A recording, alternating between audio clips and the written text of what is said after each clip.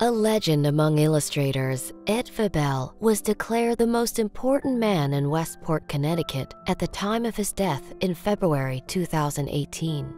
The title was earned.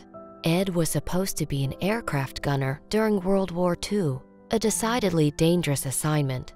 However, news that he was an artist led to him being tasked to camouflage planes.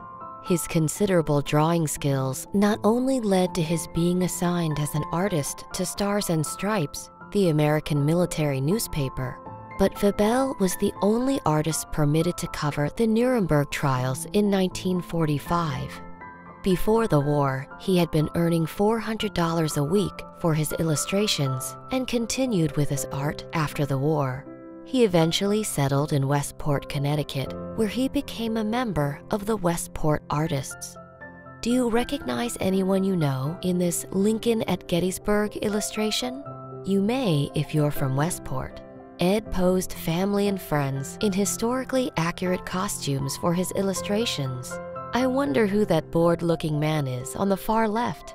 And is that man at the other end using a cell phone? We know who the woman is. Do you?